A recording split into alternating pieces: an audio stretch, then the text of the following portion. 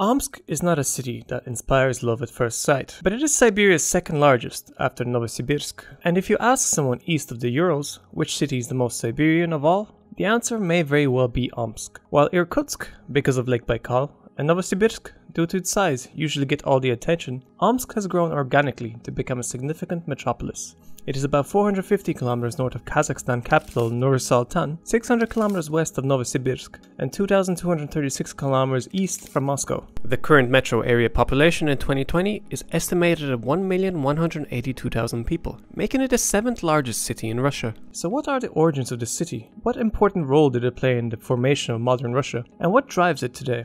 The creation of the Omsk fortress in 1716 was caused by the urgent need to strengthen the trade route to China, which was continuously harassed by bandits, and to help secure Russia's southern border. In the place of the fortress, a settlement soon emerged. Omsk grew rapidly throughout the 18th and 19th centuries, becoming a city in 1782. Then between 1838 and 1882, it became the capital of Western Siberia. Development of the city was catalyzed with the construction of the Trans-Siberian Railway. Omsk became a significant logistic hub for the Russian Empire. Many trade companies established stores and offices in Omsk. British, Dutch, and German consulates were established in order to represent their commercial interests. When the February Revolution of 1917 in Petrograd brought down Russian monarchy, the governments of Siberia tried to conceal this information. This was impossible as the news was quickly spread to all the cities on the main railway lines such as Omsk. The revolution in Siberia had very notable features. Firstly, the support for Siberian autonomy. In 1917, a conference was organized to pave the way for a constitution and independence, though it never came to fruition.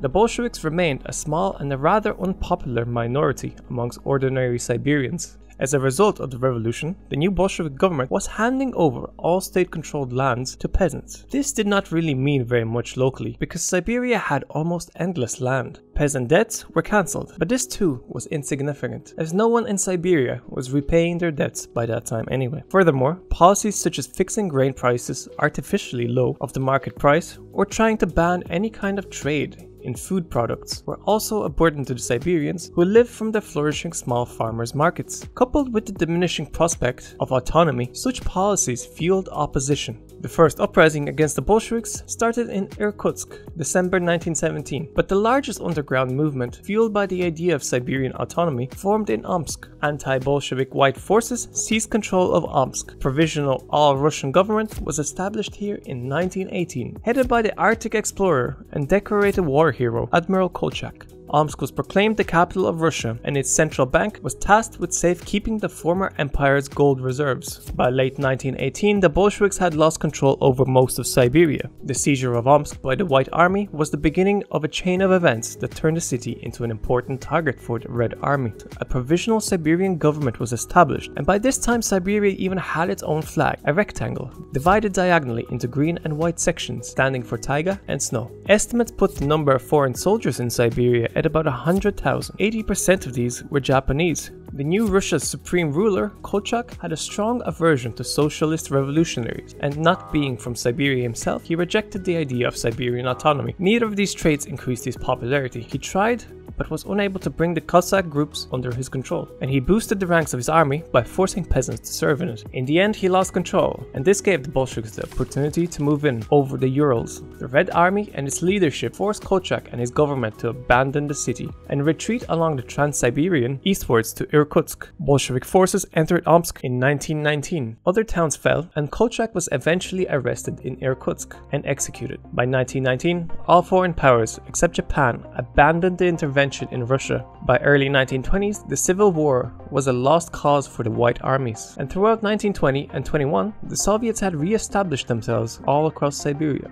The Soviet government preferred the younger city of Novonikolayevsk, later known as Novosibirsk, to be the administrative center of Western Siberia, prompting the mass transfer of administrative, cultural, and educational functions away from Omsk. This somewhat stunned Omsk's growth and sparked a continuing rivalry between the two cities.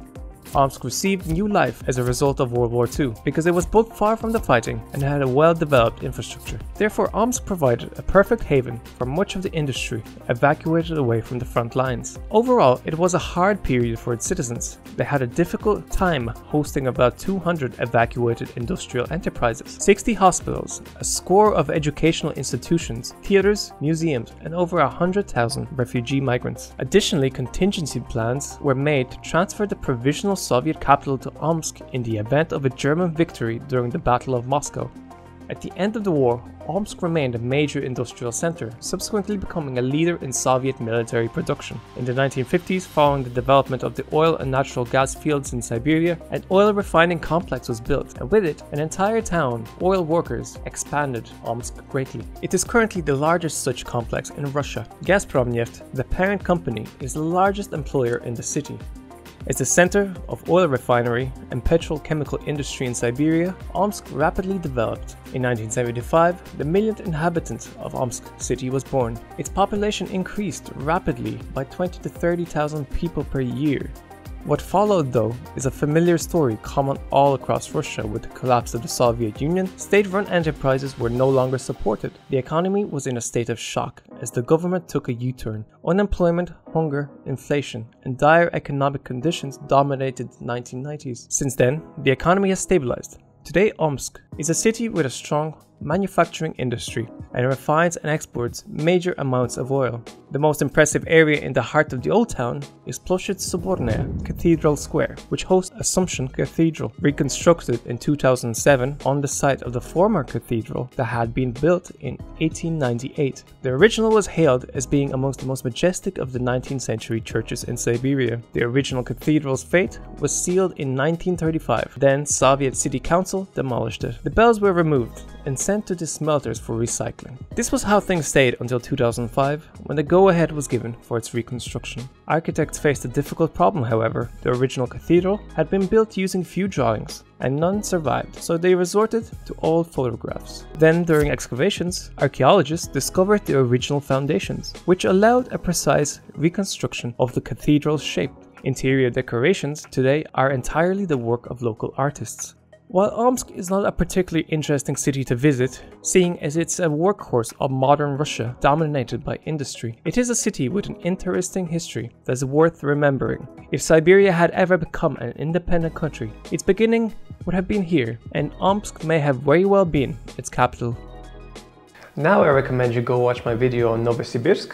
There I go more in depth into the Great War and its effects on the region. Thank you for watching, please subscribe, and make sure to ring the bell button, otherwise you will not be notified of my future videos. Now guess where this is? Geoperspective out.